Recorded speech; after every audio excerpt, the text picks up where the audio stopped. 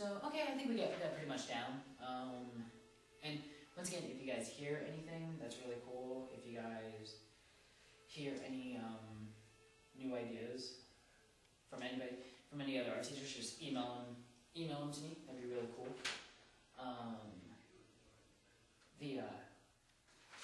So the next on our list is our blogs. How are you guys keeping up with the blogs for the blogs that you guys are required to do to keep parents and the rest of the faculty updated? And how's that going over? Is that going over well? Do you guys feel that it's a useful resource? Do you guys feel it's kind of unuseful? What do you guys think? Honestly, I'm kind of confused on the whole what the blog is actually used for. I mean, I put up kind of a general idea about what the assignment is, but then what is it past that? Do I just use, I mean, I'm just kind of confused, I guess. I've been using it, I've been getting comments, but I really don't know what to do there. I'm not really a tech savvy person, you know. I can do Microsoft Word, but that's the extent of what I can do. Well, the blogs are basically used for so that you can collaborate with some of the other teachers that are in Fort Wayne. They're also, you can also use them to put up sample student work so that other teachers can see them. It's also really good just for, even for the parents. It's really nice for them to get onto the website and comment on some of the lessons. Whether the parents, also a teacher who actually put up a short little video of their class online so that parents could actually see how the class is set up, and they could see how the teacher was instructing the class, and I think it was really cool. It's really interesting.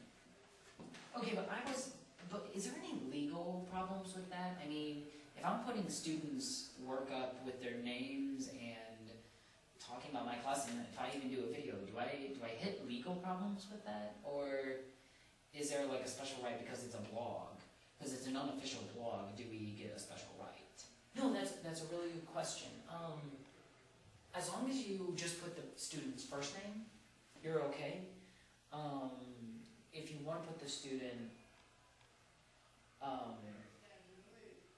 and you'll have to watch the comments, parents will sometimes put their child's full name, so you just need to make sure you can delete that off.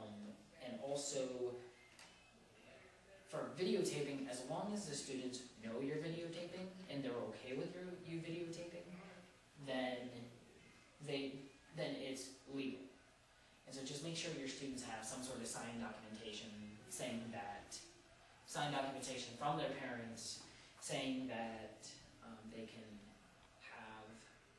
they can be videotaped, and that's okay for them. So, do you understand everything I was just talking about? Oh, yeah, everything makes sense. I'm just not a tech person. It just kind of, it seems a little weird for me for us to be doing this. I mean, could we just have our normal parent-teacher conferences again? I mean, can we just have them where they can come meet in?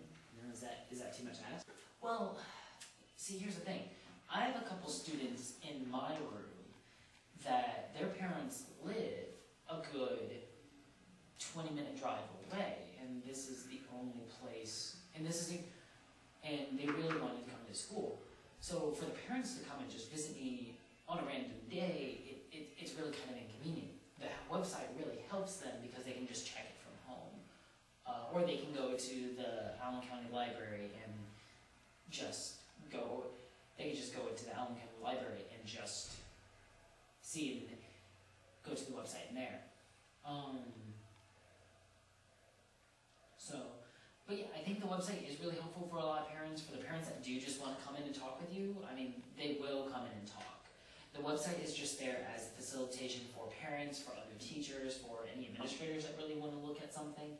It's really good for a portfolio, and it's kind of really impressive. I'm really happy. At least I'm really happy that we're doing this. I've heard some teachers kind of moan and groan, but those are the ones that kind of don't understand the blogging process.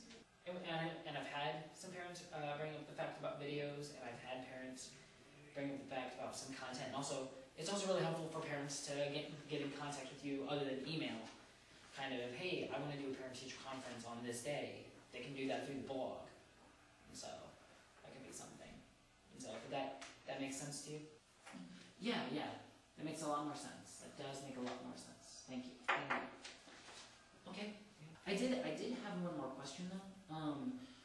Is it okay for me to put my own artwork up and for me to give my website to other people? Like, is that okay?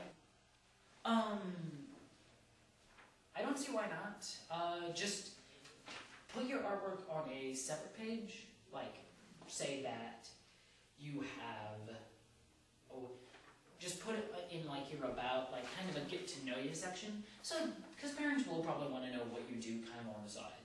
It would be nice. So,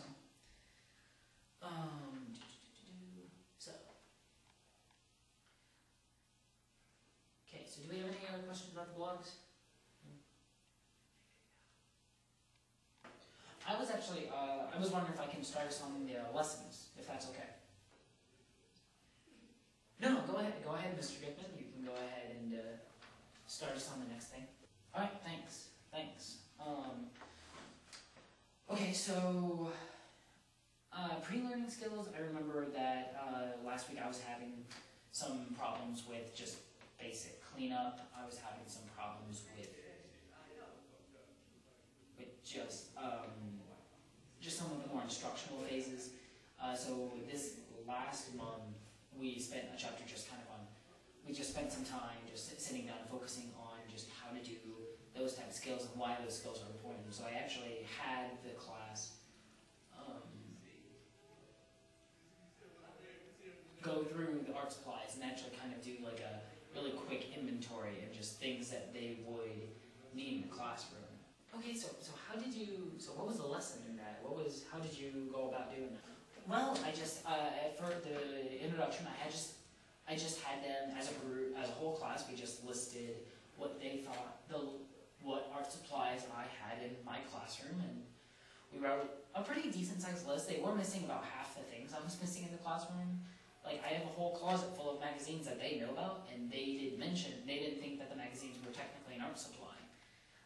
And so that led to a discussion about what can be used as art, what cannot be used as art. I was able to pull up real quick some images of some de Kooning artwork and just the diamond skulls and the diamond skull.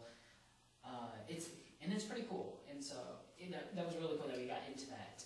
Then after we got done talking about that, I had to break off into groups, and each group got a section of the room, and they wrote down kind of an unofficial inventory of the supplies I had in the room, and then kind of just a guesstimation of how many supplies I had, and then breaking down how much is that per student. And eventually we did come to the conclusion of they found out on their own, a lot of the groups found on their own that they only really have about $1 a student. And so they found that out on their own. And so after they got done figuring out prices and stuff, we got into a discussion about, why we need to be resourceful and all that good fun stuff. So it was a really effective lesson. They learned about how to use equipment, which is a state standard. But no, it was really good. And so, what about you guys? What about with? No, for me, it's just been the same old. It's just been doing lessons. I've always been trying, because it's always been a problem for me to hit the history aspect of art. So what I've been trying to do is I've been hitting. Every time I do a skill, every time I teach a new skill, I always introduce a new artist. I always try to. While they're learning a skill, we're doing it in the style of this person. While we're doing very basic flat colors, we're doing Andy Warhol. While we're doing graffiti, we're doing Basquiat. We're doing, when we're doing string art, we're doing Picasso. We're doing, there's all these different forms of art that when I do an art, I introduce a new artist to them. And so that's just the way that I've done it, and it seems to work the best, and the students react a lot better to that than when I just do a week-long art history overview. So I think it's a much more digestible